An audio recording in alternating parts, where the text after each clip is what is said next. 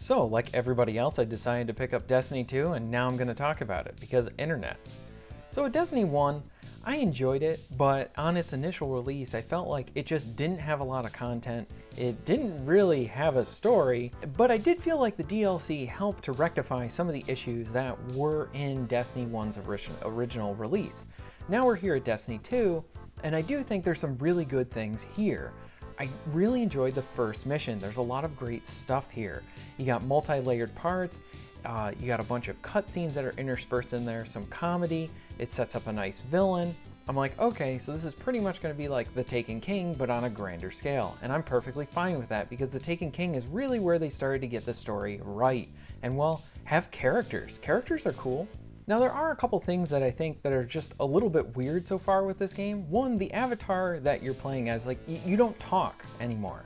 In the initial game, you talked, and then in all the DLCs, your character was silent. So I didn't really understand that. I don't know why they're doing that. It's like, oh, I have a voice, I don't have a voice, I have a voice, I don't have a voice. Kind of feel like Bumblebee. Oh, I got my voice back. Now you're gonna talk like a radio, because we really like you talking like a radio. But didn't I get my voice back in the first movie? Yeah, but radio talk, man. Stick with the radio talk. Here, I don't know. I really enjoyed being able to have a voice. And now my character's just kind of like there, just watching, and I shoot stuff, which I guess is fine, but there is a part in the beginning of the game that I feel like I don't know what they could do with it from a narrative perspective, but I feel like maybe something else could have been done. So at the beginning of the game, your light is taken away. Essentially, you have no powers. You're just fighting with guns. You don't have any of your cool powers. And then you go through like a mission without having them, and then boom, you get them right back again. There was like no time really without the powers. It didn't really let that sink in a bit. And I feel like the whole getting your powers back could have been a cooler thing from a narrative and maybe even a gameplay perspective if they did it a bit differently. The thing is, I don't necessarily know what they could do to really improve it, but I have seen it in another game where I really enjoyed how they changed it, how they did it. So in Call of Duty Advanced Warfare, the big thing is that your character loses an arm in the beginning of the game. So loses an arm, gets a robotic arm. Towards the end of the game, the main bad guy basically rips off your arm, so you have to fight through a whole level, okay, with only one arm, meaning you can't reload, and every time you need more ammo, you have to pick up another gun. So you feel really depowered, whereas for the most of the game, the whole experience, you really enjoyed using the exosuit, you got a bunch of powers, you felt empowered for the most part, you really enjoyed this stuff, and then they take it away at the end, and you really feel depowered. What I like is following this mission where you only had one arm, you get this awesome mech suit, which has like machine guns and rocket launchers, and you're just blowing stuff up. It's a great way to end like a big action blockbuster like Call of Duty. And I liked this because I thought it was smart. It really made you appreciate getting that suit. You wouldn't have appreciated it as much if you went from being, oh, I have all these powers and now I pick up a suit. But being like, I have all these powers, I've gotten used to these powers, and then take them away and then give them back to you, but then give them back to you with something more, it's awesome. It's like you having a cookie, you're about to eat the cookie gets taken away, and then you wait a little bit and the cookie is returned to you with a piece of cake. That's pretty good. Or pie, whichever you want. Or Jell-O. No, you're not gonna take Jell-O over that. Take the cake or pie. But you see what I mean? You get something a bit better and you appreciate getting it then. I feel like Destiny could have done something with that aspect in terms of, oh, we took the light away, and when we give it back to you, you'll feel this, and there will be some, oh man, it's been some time without the light.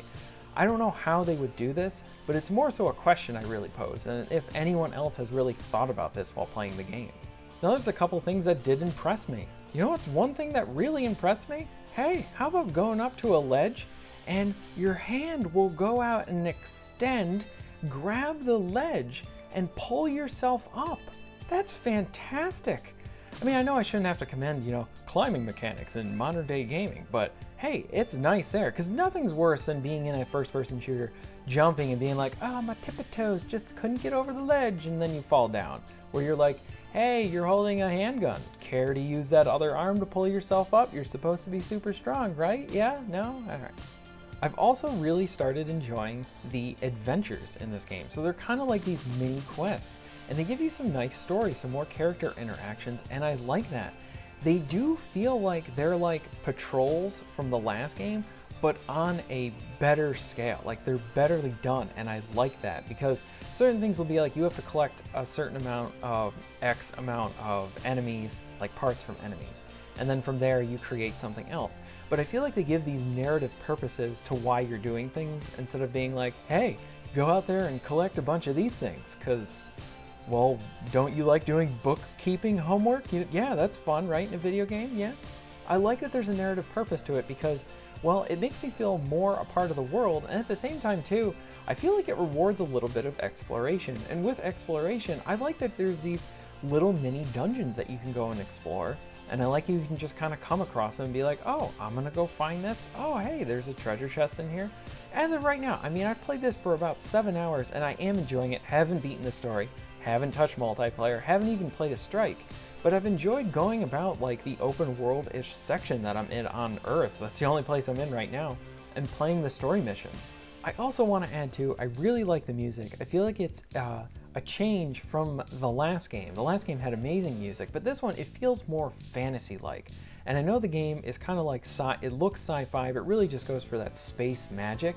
And I feel like the music here really fits. I like some of the stuff they do, and some of it just kind of feels straight out of, say, like a Tolkien fantasy type game than, say, Destiny, but oddly enough, it fits here and it's really good. So those are just my thoughts so far on Destiny 2. I want to know what you guys think. What have you been enjoying? What have you not been enjoying? Are you just super excited about the shaders being consumable items? And, you know, yeah, because that's great. Or, yeah, what's pissing you off about the game? What are you enjoying about the game? Let me know in the comments below. And if you enjoyed this video, please hit that like button, helps my self-confidence. And if you want to help that even more, please subscribe. And I'll see you next time.